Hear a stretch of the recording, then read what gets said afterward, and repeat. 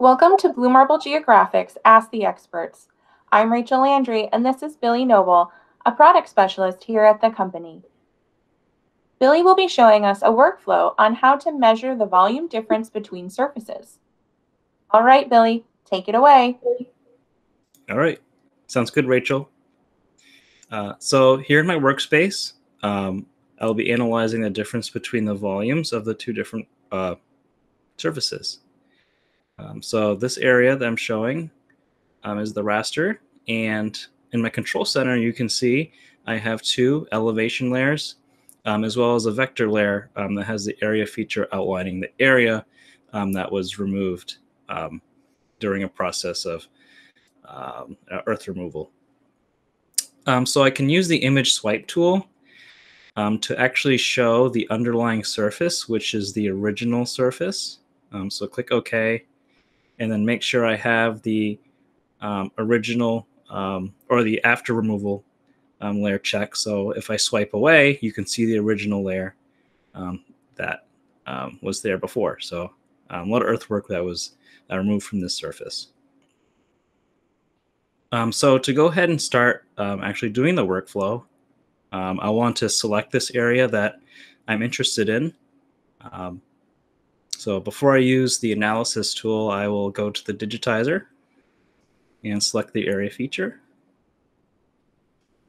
And then going back to that same menu, I'll go to analysis, and halfway down is measure volume between surfaces. So since I only have one here, I'm going to click no to multiple area features. And then in this dialog, on the first option here, you want to select the original layer, and on the second, you want to select after removal. You can read that in the menu. And to make sure, I want to crop to selected area features and click OK. So you get this report that shows the total volume between surfaces, and as well as other measurement attributes. And there's another way to go about this as well. And this is using the combine and compare terrain layers. So from the analysis toolbar, click OK. And then make sure the operation for this in this menu is subtraction. You set up the same exact way as the other dialog, making sure you have the two different surfaces picked in both of the options.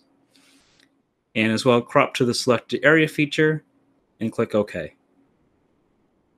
And now you get a kind of a new terrain grid that generates in the control center. And then you can analyze this as well by selecting the area feature again and doing analysis measurement and going to the pile volume. So that was a right-click digitizer menu operation. You get a slightly different outcome here, but it's because there's a little interpolation on the sides of the data, but you should get similar results as well. And that is how you do that, Rachel. Billy, thank you so much for showing us that workflow.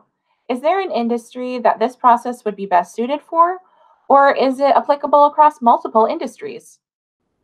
I think right off the bat, this workflow would be very suited for people in the mining industry. Any users out there who are doing a lot of earthworking and have to get exact measurements of how much area they're moving, it's certainly a useful tool in that field. But I can see this application used in many other industries as well. For more information about Global Mapper, please visit the Blue Marble website today. And thank you again for joining us for Ask the Experts. And be sure to stay tuned for our next episode.